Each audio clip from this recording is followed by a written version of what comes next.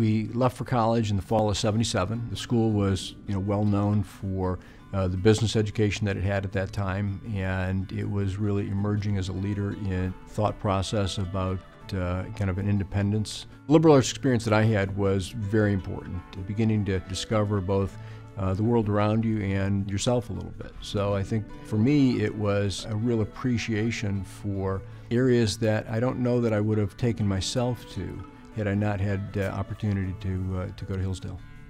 I met my wife there. We were engaged my senior year. Mary and I both have just great memories of our time together at Hillsdale. It's the people that you always remember, your professors that had an impact on you, your friends. It was just, to me, a magical experience. I was engaged when I came out of college, got married right away, started in the banking business. It was 1981. The economy was a wreck.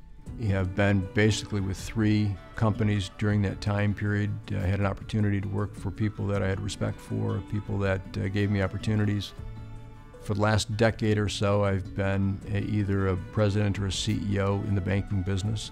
The company we're with today is headquartered in Detroit, having merged Chemical Bank and TCF. The last merger was my 26th merger or acquisition. The industry's just been changing at the light of speed. It's going to continue. So while I spend a tremendous amount of time in the banking business, I spent a significant amount of time in organizational development. I'm incredibly honored to be receiving the Distinguished Alumni Award. I had a great career there. I've got lifelong friends from there.